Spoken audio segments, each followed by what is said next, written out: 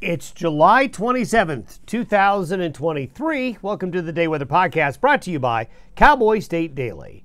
Same weather, different day. There's nothing really new I'm going to provide in today's video. We basically are in the same situation we have been over the last few days, and this will be the case through the weekend and into early next week. The high pressure ridge that's in the southwestern United States is dictating everything. It's dictating where the heat's going. It's dictating who gets rained on and who doesn't. So warm days, mild nights are going to continue. Thunderstorms, especially along and near the divide and the mountain areas again today in basically the same areas as yesterday. But there's going to be a bit more of a push eastward of the thunderstorms, a little bit further out into the plains, especially east of I-25, out across I-90 as well, I-70 as well. A little bit of an eastward shift to the deeper moisture. The deepest monsoon moisture, as we've been talking about over the last couple of days, will take place when the high pressure ridge begins to shift eastward. In the meantime, expect these afternoon and evening storms and great sunset photos coming in across the region from yesterday afternoon and evening, especially across eastern Wyoming with those monsoon-driven thunderstorms. And speaking of monsoon, there it is. This looks a lot like yesterday's satellite photo, doesn't it? Almost identical. Same when you take a look at the radar in terms of what's happening early this morning with the nocturnal showers and thunderstorms across the northern plains. And you can just see this circle of areas of showers and thunderstorms from last night. Basically the exact same setup we showed you yesterday, because there's the high again.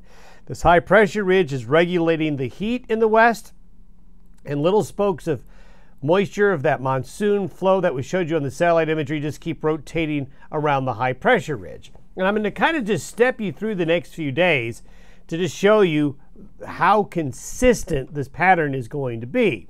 So this is where the thunderstorms are most likely going to be developing by late afternoon and evening.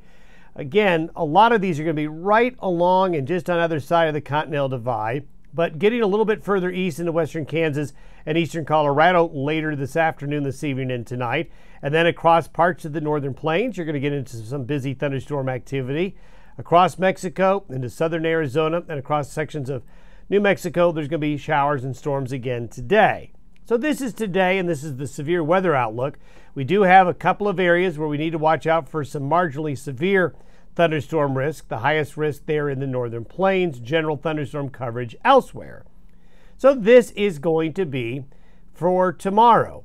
Tomorrow, notice the thunderstorms are further east into Nebraska, further into Kansas, further into South Dakota, but notice there's less in the way for western Colorado, western Wyoming, and Utah. Now here comes the next plume into southern Arizona, and that's going to take a day or two to come up through here.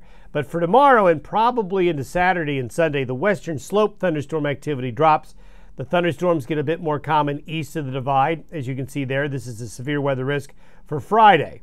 Then for Saturday, very, very similar.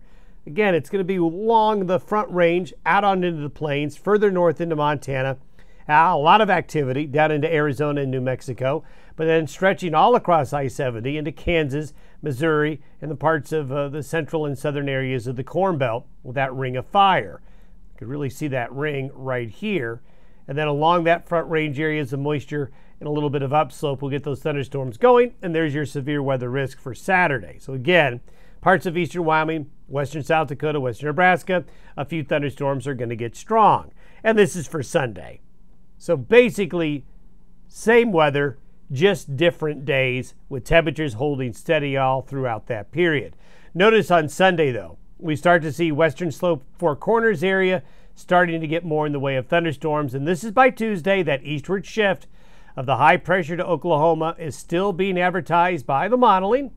So that deeper plume of moisture is going to be coming. And then here we go for Monday.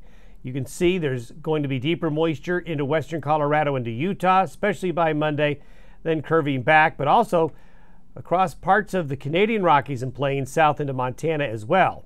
That's for Tuesday, and that's for Wednesday. And if you look at Monday, Tuesday, Wednesday, you can see it's very persistent, very pervasive all across the area. And this is where we're thinking heavy rain-producing thunderstorms early to mid next week will certainly be a good possibility. Now, speaking of next week, with this shifting high, if you look at the temperature anomaly map for the next 10 days, well, you can really see where the core of the hottest temperatures relative to the 30-year average will be, right here. And that's because that's where the dome of the heat is going to be shifting to. Look at this. Actually cooling off relative to average quite a bit in the far west, bringing Arizona, the Great Basin, the Four Corners region, the western slopes of Colorado, and into western areas of Wyoming, Snake River Valley of Idaho, cooling off a bit. Not a lot, but enough to take the edge off the heat. And this is where the hottest temperatures, the most humid, most uncomfortable conditions will shift to next week. Have yourself a great Thursday. See you tomorrow.